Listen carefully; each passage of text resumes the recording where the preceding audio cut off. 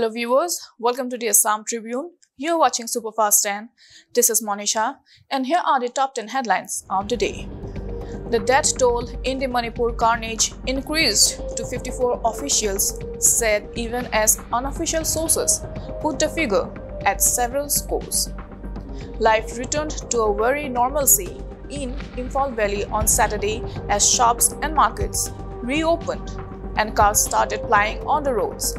Security presence, which has been bolstered by flying in more army troops and rapid action force and central police forces, was clearly visible at all major areas and roads. After the shocking rape and murder case of Margarita, another heinous incident took place in Assam where a 20-year-old girl was allegedly kidnapped and gang raped on Friday. Victim later filed a complaint where police took immediate action and arrested all the accused involved in the incident.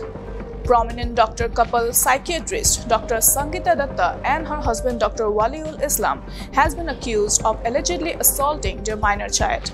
The matter came to light after a complaint was lodged against the couple, following which they were arrested, while Dr. Islam, along with a caretaker, was arrested by the police. Dr. Datta is absconding, reportedly. In a tragic incident, 2 Oil India Limited workers died of electrocution, while another received severe burn injuries in Guwahati on Saturday morning. The incident occurred in Narangi, where the trio, who were working inside the oil building, came into contact with an exposed powerful electric wire on the ground.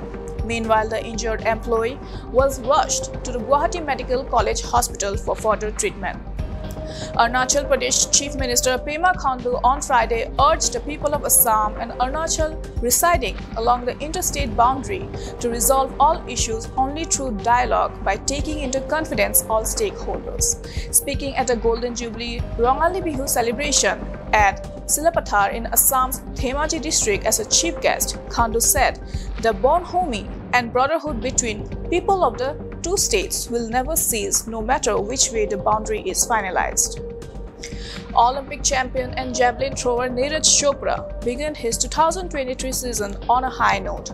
First in the highly competitive 10-man men's javelin field at the Doha Diamond League on Friday. The javelin star became the world leader with a throw of 88.67 meters. This was Chopra's second win in a Diamond League meeting. A women fashion designer from a village in West Bengal's Hooghly district has designed a dress for British Queen Camilla and a brooch for King Charles III and received a letter from the royal family thanking her and inviting her to attend the coronation ceremony.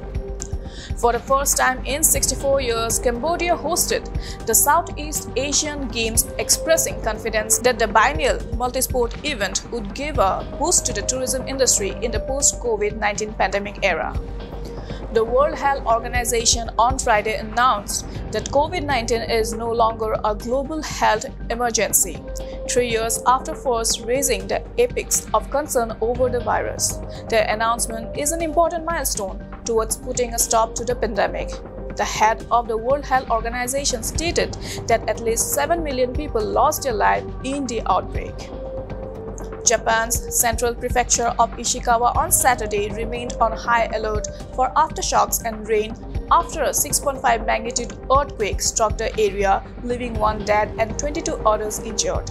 The Japan Meteorological Agency has warned strong aftershocks could occur in the span of around a week. So viewers, that is all for today. For more news and updates, keep watching the Assam Tribune.